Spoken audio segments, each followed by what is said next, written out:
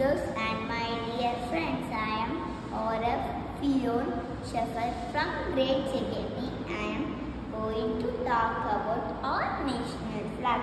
The national flag is the most important symbol of our country. It is a symbol of pride, unity, freedom, glory and diversity. The national flag of India was adopted on July 22nd, 1947.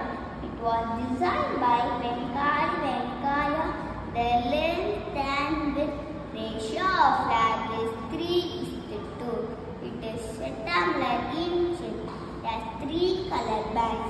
The top band is saffron, the middle band is white, and the bottom band is green. So it's called a Tringa or tricolor. The saffron color stands for courage and sacrifice. The white color stands for peace, purity and truth. And the green color stands for positivity of our country. In the center of the white band, there is a wheel called Ashoka Chakra. It stands for equality and friendship. It is blue in color and consists of 24 spokes. The material of the national flag is made up of khadi cotton or khadi silk. Our national flag is honored. We respect and adore our national flag. Bharat Mata Jai Hind, Jai Hind, Jai Bharat.